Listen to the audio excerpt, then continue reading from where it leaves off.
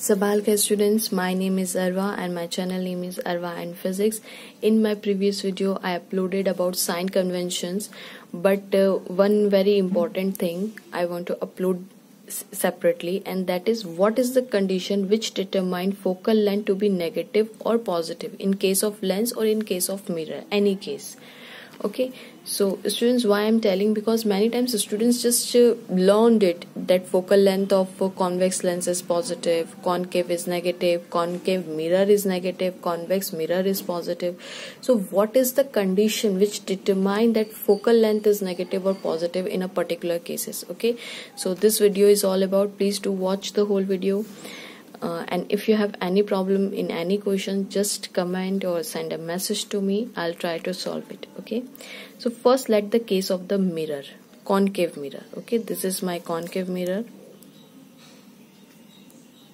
This is my concave mirror. Okay students, pole. This is my pole, this is my F1, and this is of course my center of curvature. Okay, first condition which determine the focal length will be positive or negative is, look, if incident, you know the rule, first rule which we know very nicely, that if the if the incident ray is parallel to the this is my principal axis, parallel to the principal axis after reflection, this is mirror, so there will be a reflection. After reflection, light will go from the focus, right? Light always pass from the focus. So this is the condition which determine in any of the lens or mirror that focal length will be negative or positive. Look carefully. Here every distance should be measured from the pole, correct?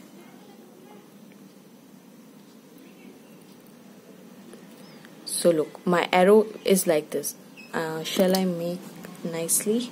Look, my focus every distance measured from the pole.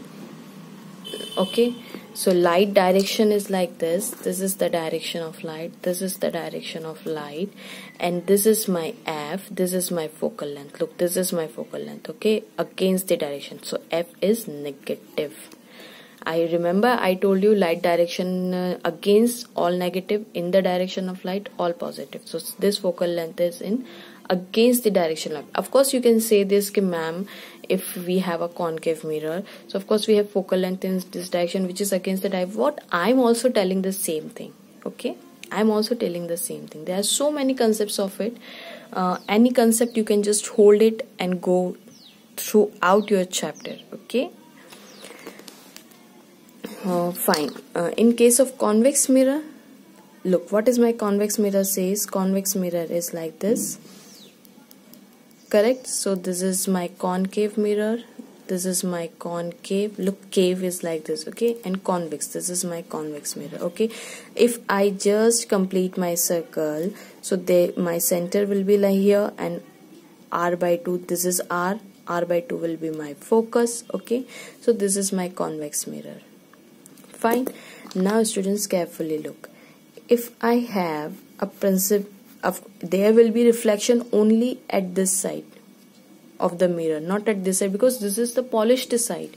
How light will go from here? Okay, so students, if again same case, if a light is coming parallel to the principal axis, after reflection it will pass from the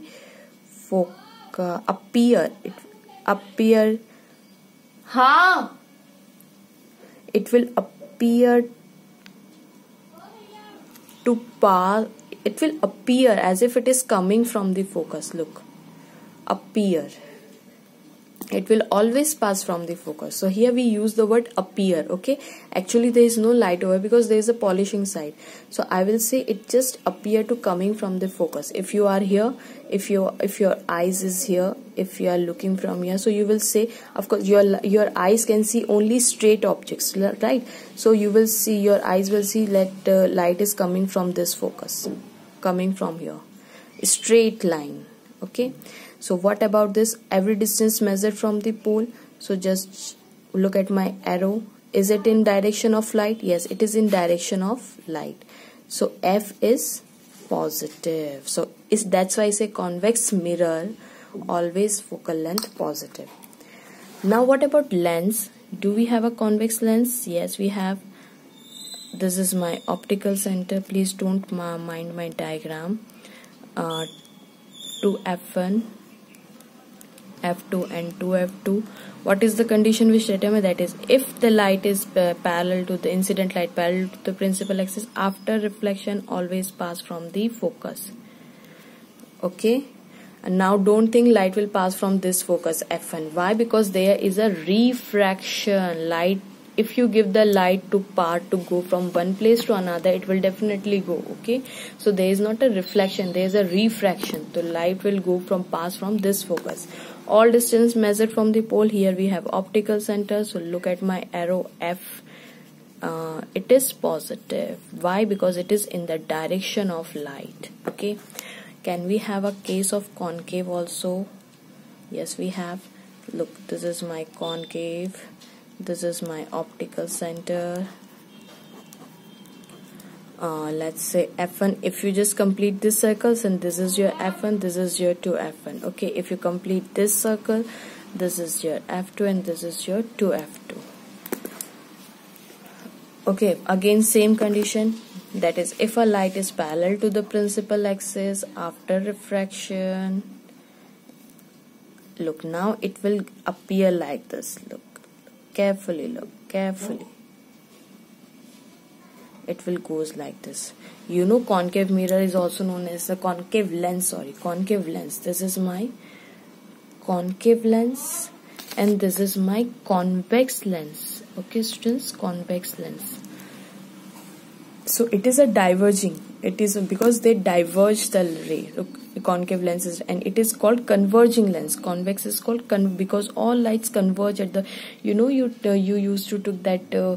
You have a that we measure when all sunlight get accumulated at a point, intensity got increases and you burn the paper. That is your convex lens. All light converge at the focus, and if you have a paper over here, your paper will get burned. Okay, start to get burned.